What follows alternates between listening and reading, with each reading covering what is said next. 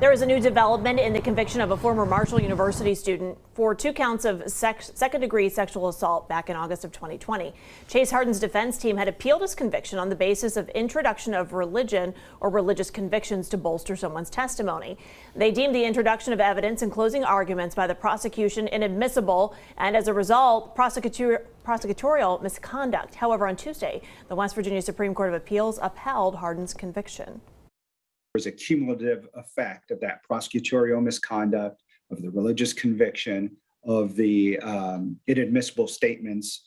When you put those together, we believe that it should have been what we call reversible error and allowed him to have been tried again on those counts. The victims are very pleased with yet another victory for them, and but again, there are other grounds or other ways that the defendant can get his conviction overturned, and they know that.